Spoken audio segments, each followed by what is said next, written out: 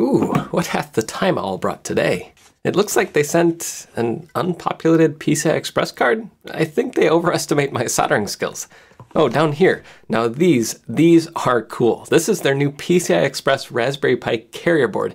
And I actually made my own one like this too. This thing I built with Mirko Electronics, and I used it to plug graphics cards into my Raspberry Pi. But these cards, they use some cool sandwich boards. Hold on, I gotta grab my box of time stuff. These sandwich boards have special time circuits and GPS radios. I can put these things together and install the card inside any PC and turn it into an incredibly precise time server. There's another trick up this card's sleeve too, but that's going to have to wait until LTX in July.